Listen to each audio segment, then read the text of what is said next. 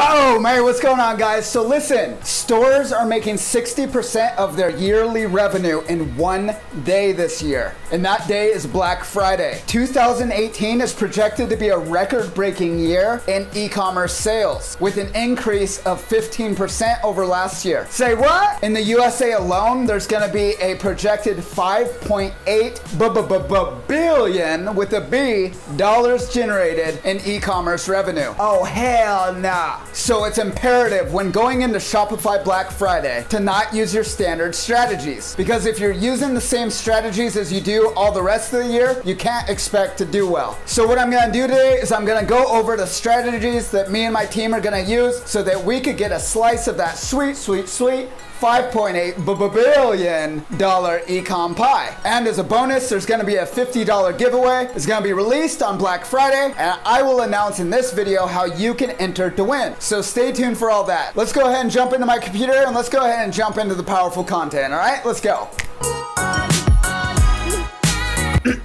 All right. So hey, by the way, guys, in the description, there's a link so you guys could sign up for a free Shopify trial. If you have not signed up yet, there's a small commission that's earned. If you sign up and purchase a plan using that link, it's invested back into the channel for giveaways and stuff like that. So the money that I'm using for the giveaway and today's giveaway is from some affiliate commission, just like that. Anyways, let's jump into this. Shopify Black Friday and Shopify Cyber Monday. We're gonna be going over just kind of quarter 4 holiday season stuff, because it is the most profitable time of the year. It's the most wonderful time of the year. And you gotta take advantage of this. My original store is in Philippines, so I hurried up and I hired out a bunch of staff to like streamline the process for my second store. All the marketing, I have a whole team that's working on stuff, and you guys should be doing the same. So Shopify for Christmas, let's go over Christmas a little bit. So during Q4 and during the whole holiday season, the buyer intent changes. See, people now are oftentimes buying for others and not so much themselves. And a lot of times people that are buying gifts for other people don't really know what to buy for the other person, and they're gonna be looking for whatever's most convenient by buying something that seems fun and random from online. But something you should keep into consideration is print-on-demand clothing. For example, you could target the wives of firefighters with kind of a unique print-on-demand firefighter t-shirt for their husband. That's just one example, but actually in the targeting on Facebook ads, firefighter wives is one of the options, if I recall. If you cannot go that specific on your targeting, you might want to consider digging around looking for some kind of organization that exists. Like, for example, if you wanted to target the wives of people that are in the army, the wives of men that are in the army, or women,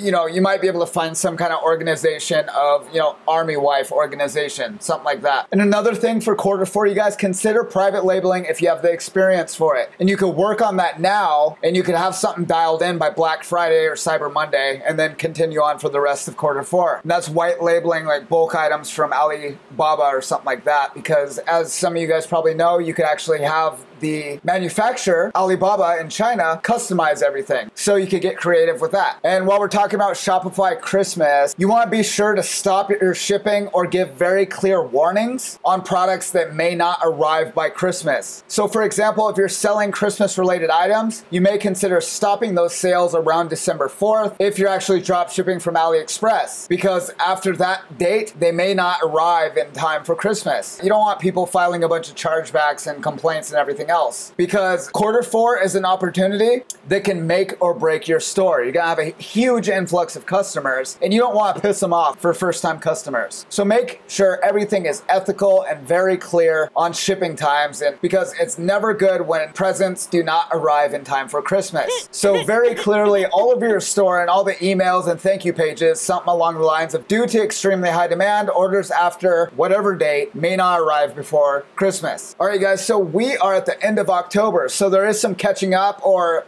continuing preparing that you have to do. Think about this: 96% of e-commerce stores hire anywhere from 1 to 15 new staff members strictly for the holiday season. So if you don't have any staff prepared, you might want to start looking now, looking for virtual assistants and people to help you out with all the process when you have an influx of customers. Like I was telling you guys, I have a whole marketing team in place on my second store, for example, so that I could really oversee everything, but I'm mostly hands hands off. I'm paying other people to handle all the time-consuming tasks so that I could focus on other things. And something to be prepared for. Be prepared to pay a little bit more on Facebook ads, as there's going to be tons of people buying Facebook ads in Q4. Be prepared to have all your upsell and frequently bought together apps in place. For example, if you're selling Christmas product that's a proven winner, upsell it with another Christmas product at checkout that has been shown to have potential. And this one might be obvious, guys, but make sure you have some kind of email capture. You're gonna have such a huge influx of customers. You need to be able to capture their emails so you could touch base with them in the future. And of course, have your pixel installed. And some important marketing stuff to keep in mind. Q4 is a great time of the year to get away with a little extra email marketing, so you could take advantage of it as people expect a little more promotions during the holiday season. Where normally you don't want to be pounding people with too many emails all the time. They're just gonna stop reading them or unsubscribe. You could kind of get away with it a little bit more in Q4. Another thing, Instagram influencers are likely going to be getting hefty requests as well.